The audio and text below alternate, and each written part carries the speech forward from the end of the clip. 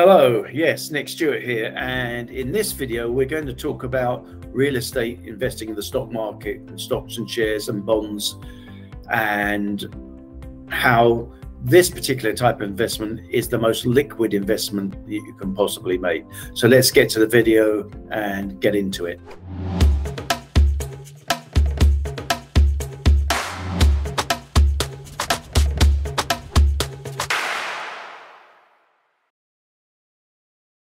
If you want to know more about my videos and the reason for my videos, please visit my video Trust, Integrity and Transparency.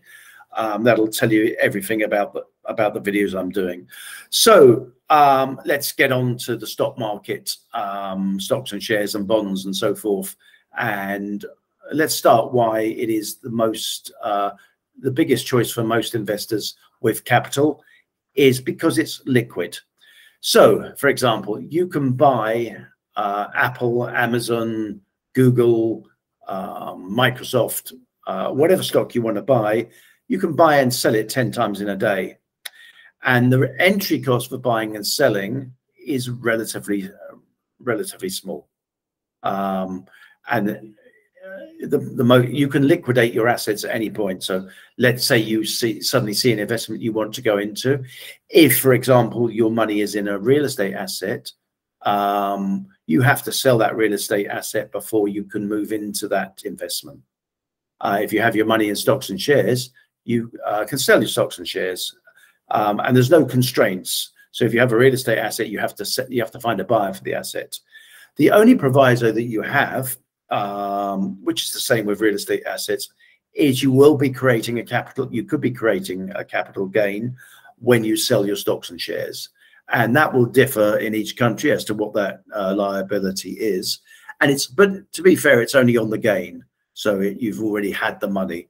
So, for example, if you bought a stock for $100 and you sold it for $200, your gain would be on the $100. So if capital gains tax was 20%. You would pay $200 on that, as an example. So that is the major reason why major investors do this. And the other major thing to bear in mind, which is the same, if you've seen all my investing videos, is investing is for the medium to long term. So generally, unless you have a tip from somebody or there's a hunch you're following, you think a stock is going to suddenly shoot up 50% in a very short space of time, you should really be looking to invest medium to long term. So as Warren Buffett says, the stock market is a way of transferring money from the impatient to the patient. And so if you're looking to build wealth, etc., etc., you should be taking a 5-year view. And remember, you only lose money on any asset, stocks and shares and bonds included, when you actually sell an asset, and you only make money when you sell an asset. And that is really the most important and fundamental thing to bear in mind. And the other thing you want to think about when you invest in stocks and shares is what I call asymmetrical risk, or position sizing. I.e., you shouldn't have all your money in one stock. So most seasoned professional investors may have their money spread over 50 stocks, and they may have a weight in the stock. And by that, what I mean is they may have 90 stocks, but weight it to 100. So what I mean by this, you could have 80 stocks at $1 each, and 10 stocks at $2 each, as an example. So i.e., the stocks that you are more favorable with, you hold more of, but you have 100% balanced portfolio.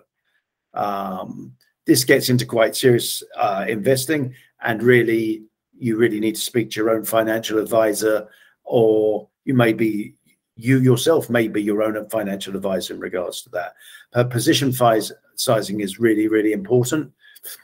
A quick note on bonds. Bonds up until now, we're talking 2023 here, have not been a good investment because the yields have been very, very, very, very small. I mean, the interest rates have been 0% for next to best part of 8 years, or 5 or 6 years, depending on which market you're looking at. But now, at the time of this video, the federal rate of the US is 4.5%. So for the first time ever, bonds are actually, and US Treasuries are actually giving you a return. And if you currently, in the current market, this, I think it's not always going to be that way. When you compare the risk of stocks and shares, bonds is maybe a part of your portfolio that should be made up a part of your portfolio. But again, as I said, this is where you would employ a financial advisor. And in essence, that's a quick overview of stock market and why investors hold most of their assets in stocks and shares and bonds, because of the liquidity and being able to buy and sell relatively quickly. I hope you found the video interesting. If you do, could you please hit the like button?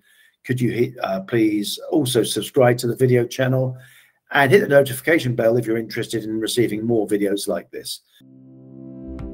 Thanks for watching the video, and please feel free to connect with me on my personal website, nickstewart.co. Really looking forward to hearing from you. Bye for now.